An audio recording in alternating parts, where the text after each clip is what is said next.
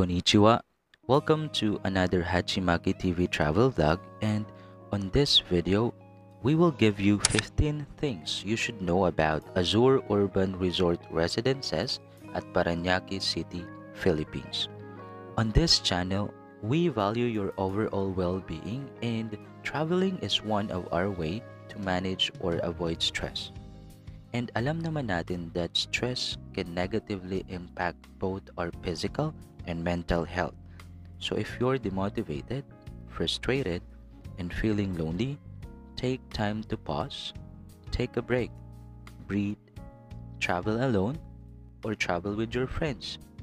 And you do you, minasan. So let's travel and explore. Ja, hajimimashou.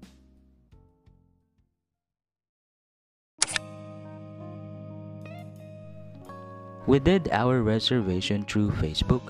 A week before our stay at Azure, we paid 500 pesos non-refundable fee to reserve the room na napili namin. The room was worth 3,000 pesos, good for 4 person. Very accommodating naman yung contact person namin, kaya hindi kami nahirapan sa pag-reserve and pag-book ng accommodation.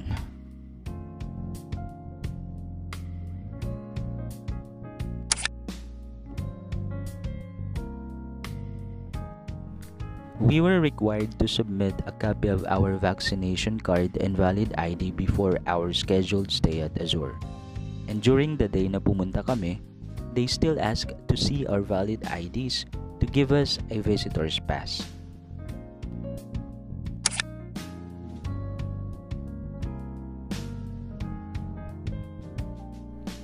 I think for travelers that owns a private vehicle, you can easily get to Azure because of mobile apps like Waze and Google Maps. But for DIY travelers like us, we used public transportation. Sumakay ako ng jeepney going to MRT Guadalupe, and from MRT Guadalupe, bumaba ako sa MRT Ayala since just downstairs ay ang bus terminal going to Bicutan. Bumaba kami sa SM Bicutan and we walked 5 minutes from SM Bicutan going to Azure.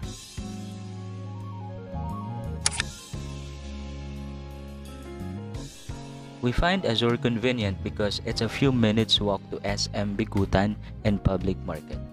Hindi na kami nagdala ng madaming gamit and food since we purchased almost all of the things that we needed at SM Bicutan.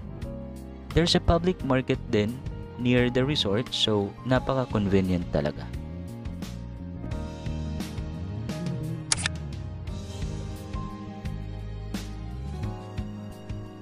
The first thing we did is to contact the person who booked our accommodation.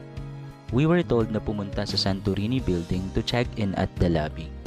Since we were not so familiar sa lugar, ay nagtanong na rin kami sa mga gwardya. They were accommodating, so wala naman kaming naging problema to locate the building.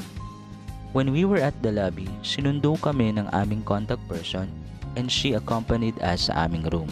She even gave us a quick briefing about the room and told us what are the do's and don'ts sa resort.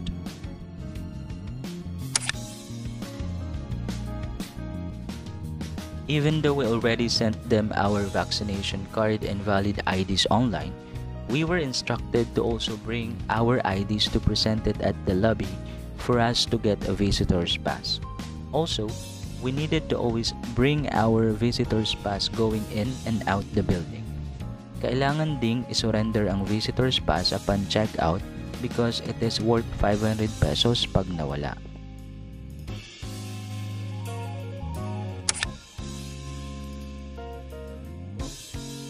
Full access is cost 250 pesos. Full access is not included sa binayaran namin sa room. It's optional if gusto mong maligo. But okay lang naman na hindi ka magbayad ng 250 pesos if you have no plan na maligo sa swimming pool.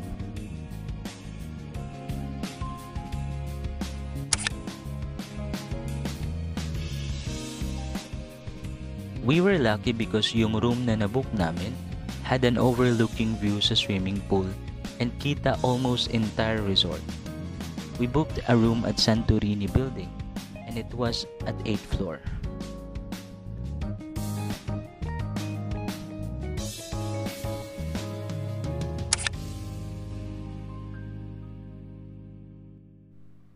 We booked a studio-type condo unit and the room was so convenient.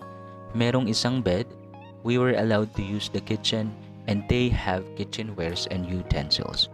Merong TV, one electric fan, and the room was fully air-conditioned. There were 2 chairs and 1 table sa balcony, so the room was so worth it.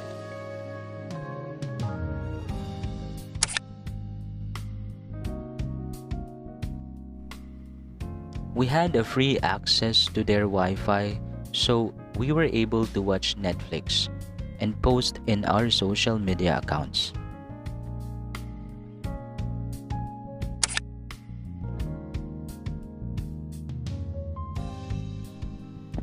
Pool hours is from 7 a.m. to 12 noon and 2 p.m. to 7 p.m.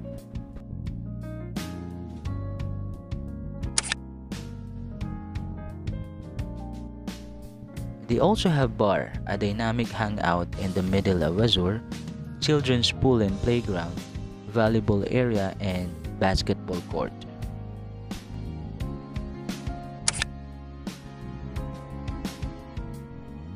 Azure has a very own wave machine that creates fun waves every few minutes. It surely provides plenty of fun for swimmers who enjoy a little adventure at the pool.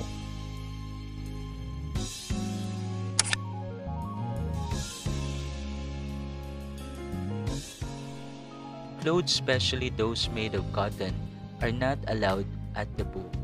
Absorbent materials such as cotton can break down in the water and can clog pool filters. I've seen different swimwear when we went at Azure, just like swimsuit for females, trunks for males, swim shirt, and rash guards.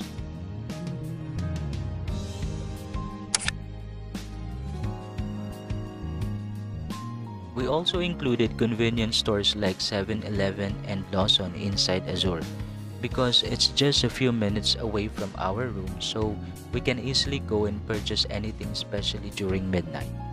So hindi na kami nag-worry to get outside the resort just to buy what we needed.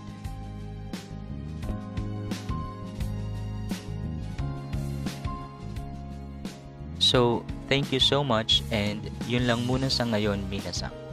I hope that you get something important and helpful from this video. See you on our next travels. Ja, mata ne!